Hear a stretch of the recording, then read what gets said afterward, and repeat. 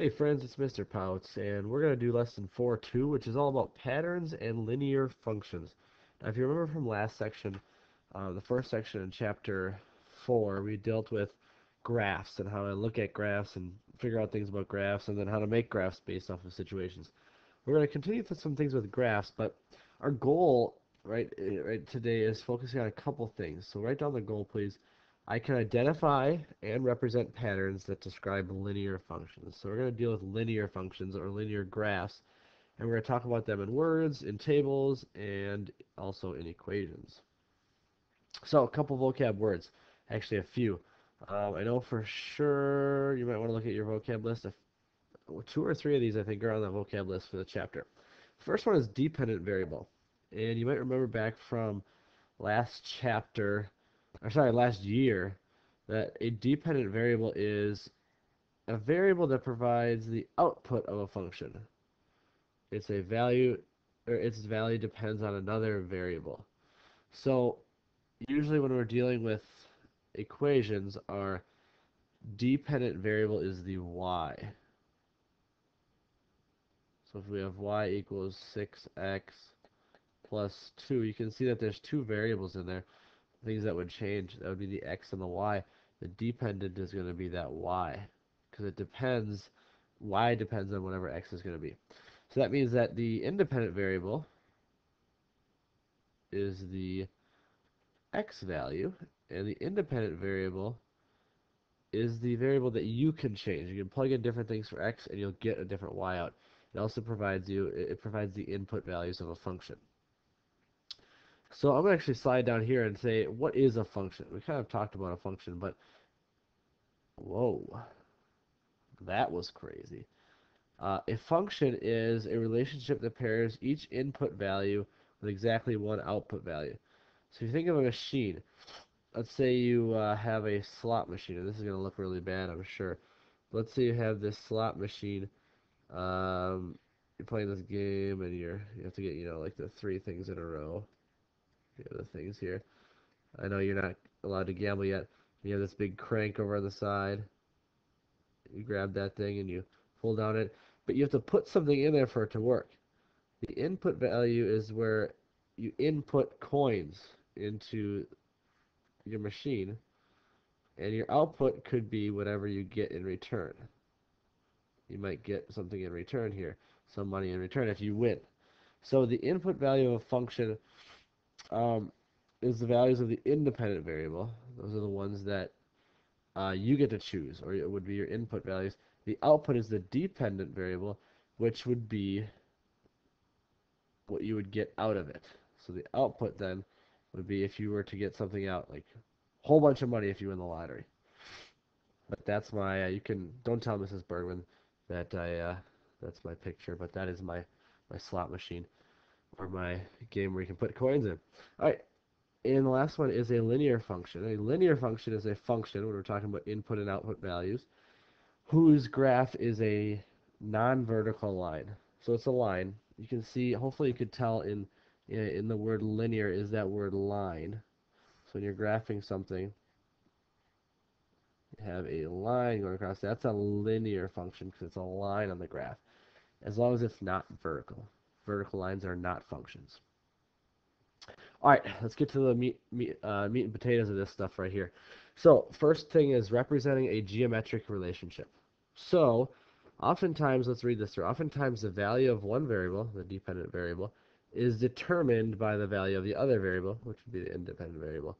These relationships can be represented many different ways, including graph or tables, equations, graphs, or in words. So we're going to do that now.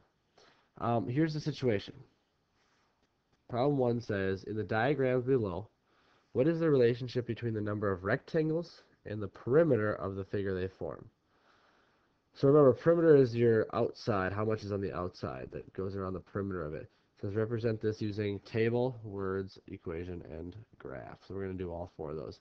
So if you look at it, well, this side would be 6 as well, and this side would be 1. So that's one rectangle, and the perimeter looks to be 12, 13, 14.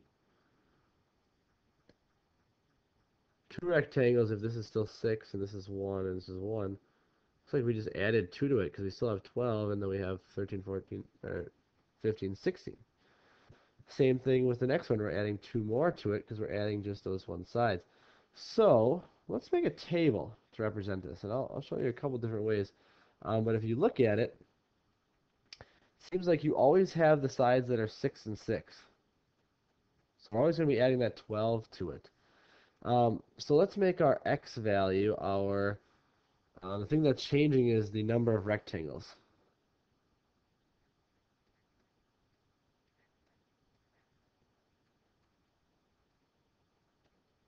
That's going to be our x value. Our y value can be the perimeter. So there's our t-chart. We're going to be using lots of t-charts. Or these are also called tables.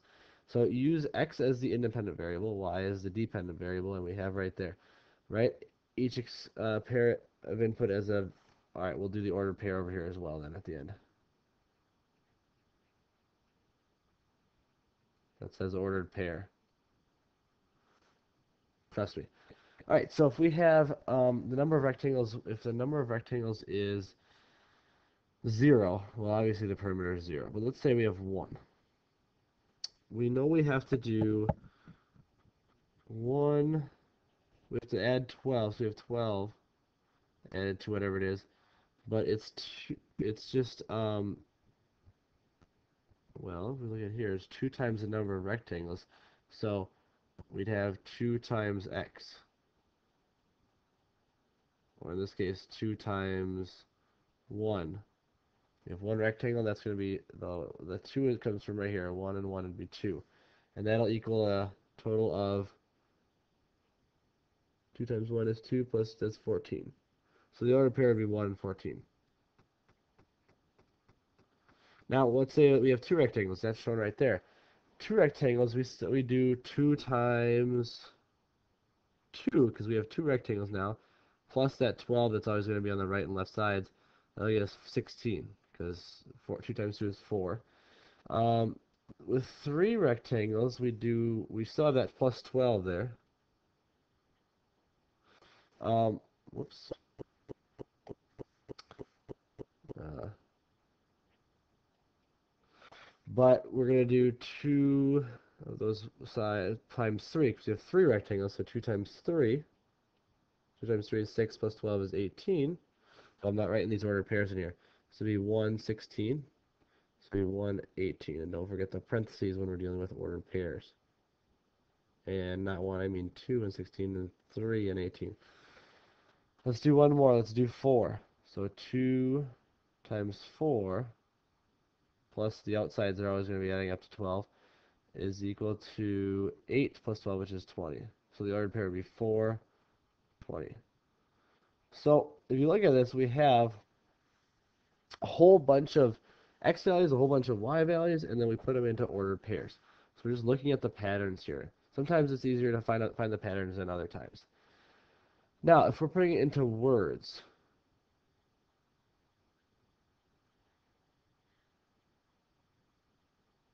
it says look for the pattern in the table, describe the pattern in words so you can write an equation to represent the relationship. So in words, we're multiplying the number of rectangles in each figure by 2 to get the total top length and the bottom length. So that's what we did. The total top and bottom is just 2 times however many rectangles there are. And then it says, then we add 2 times 6, which we said is 12, because it's always 12 on the outsides. There's the 2 6s. And for the total length of the left and right sides, and combined would get you the entire perimeter. So that's kind of putting it into words. That was a lot of words for that. But then if you put it into an equation, they got y equals 2x plus 12. How do they get that? So if you look at it, our y values are always determined, that's going to be by itself, that's the dependent variable. It's always determined by 2 times the number of rectangles, we said, times the number of rectangles, plus that extra 12 that are going to be on the sides. And that's where this equation comes from. Okay, a lot of times we will see equations in this form, y equals something times x plus something, or minus something. All right, then if we were to represent it in a graph, you have to make a graph. with an x and y axis, which we talked about last time, x always goes with the independent variables and y always goes with the dependent variables. And then if you graph it, I know this isn't, it looks like the left side they went going up by 4s, because this would be 4, 8, 12, 16, 20, and 24. Um, the first ordered pair we had was 1 and 14. So that's right there, 1 and 14. Then it was 2, 16, 3, 18, and 4, 20. And that's the graph. So we represented them 4 different ways: the table, the equation, the words, and the graph. And usually, if you can make a table, that helps so much, because that can tell, it shows you patterns, and it helps you figure out a lot of stuff with the table. So what I'd like you to do, actually here I have one more tip for, and this will make it easier for creating an equation, hopefully. So look at successive differences in the x and y values. So if we looked at our x and y value, we had the x value, I'll take it down here. We had 1, 14, 2, 16, 3, 18, and so on like that. Successive differences in x and y values means as the x goes up by however many, this is going up by plus 1. How many are the y changing by? Plus 2, plus 2. It's the same thing every time. We can take those successive differences then and put them in the change of y over the change in x. So that change of y over change in x would be the change in the y's is plus 2. Change in x would be positive 1. So that's that fraction, which is the change in y over change in x. That common fraction then we can put into the equation y equals fraction, that fraction times x. So y equals 2 over 1, or 2 over 1, or 2 times x. And then we can plug in an x value. It says check to see if you're multiplying by a fraction by each x value will give you the correct y value. So we do that. Let's try that with 14. Let's do y equals 2 times 14. Sorry, 2 times 1. We're plugging in the x value. So y equals 2 when x is 1, but that was 12 off of what it's supposed to be. It's supposed to be 14. So that says if it works, your equation is done. But if it doesn't, like we said here, find what the difference is and add that to the end. So we take our y equals 2x. Oops. It's going crazy. Y equals 2x and add the 12 to the end. All right? So that is a shortened way to write an equation. So what I'd like you to do with this is to take this and try this on your own. It says in the diagram below, what is the relationship between the number of triangles and the perimeter? Represent this relationship using a table, words, equation, and graph. So I'll start you off with the table. If you look at the table, and again, this is with one triangle. I think the perimeter of our x, which is going to be the number of triangles.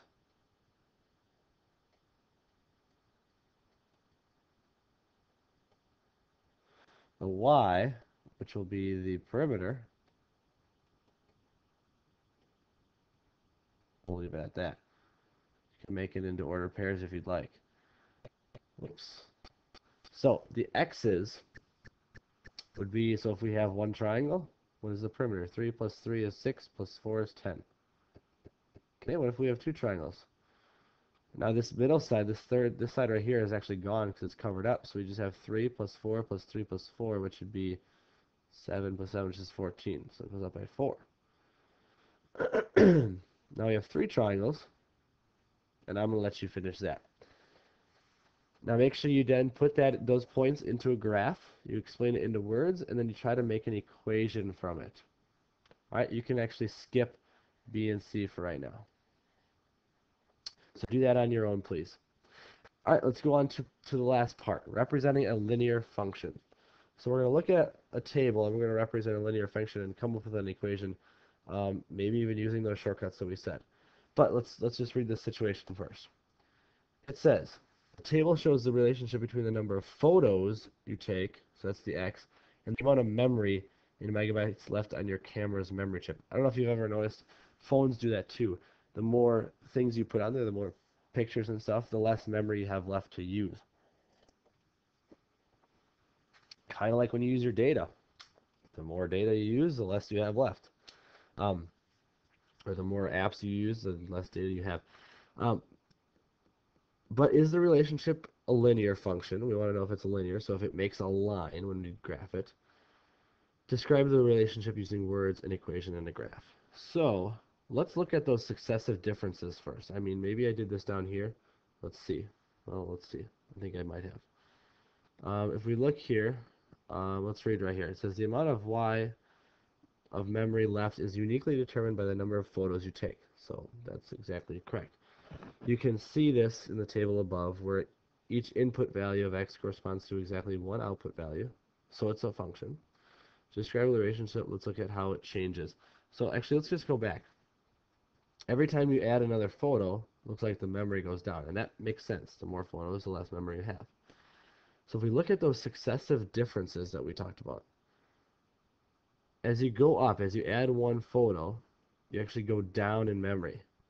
So we said to use that fraction that of change in y over change in x, which would be negative 3 over positive 1, which is actually the same thing as negative 3 if you'd like to leave it at that. Negative 3 divided by 1 is negative 3.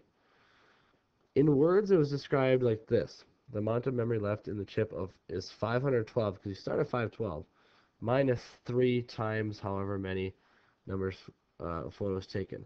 So the equation I'm going to take is, like we said before, let's start with y equals, and we have that negative 3, that y over, change in y over change in x times x.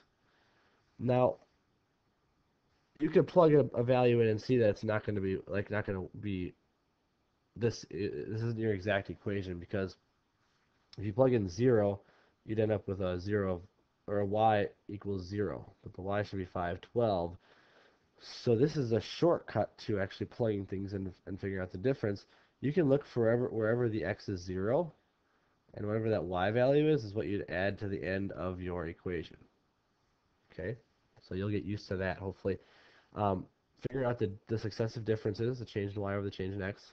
Put that in front of the x in your equation, and then add this value, whatever x is 0, add the y value to it. So that's your equation.